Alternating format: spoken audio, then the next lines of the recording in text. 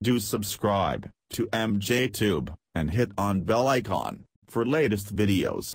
Hello guys, welcome back again. Today we will discuss best free photo editor app for Windows 10 PC. So this app is available in Microsoft Store. You can easily download and install this app for free.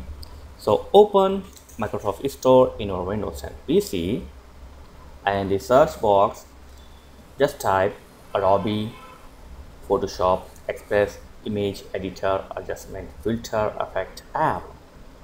So click on it and simply install it. Okay, so after install, launch this app and click next. And you need to log in with your Facebook or Google ID to use the advanced features. So simply log in with your Facebook or Google ID.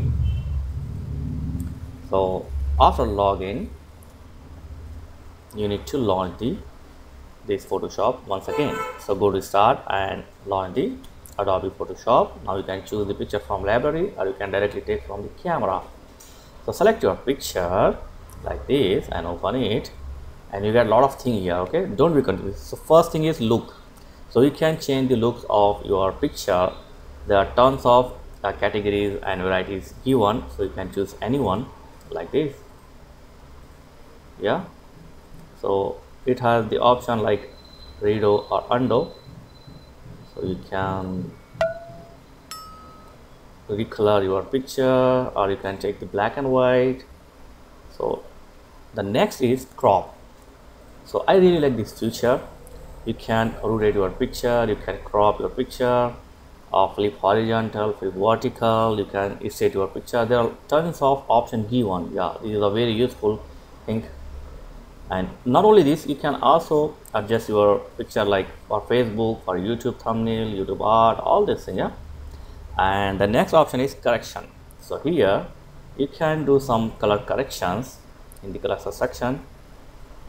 So do experiment from yourself. Okay, it's highly impossible to see all show the all this thing on the one video. And the next is I really like this thing, the spot heal. So you can remove the picture parts.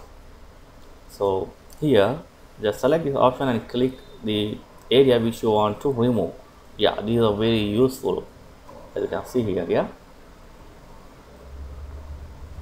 okay, very good. Yeah, that's it.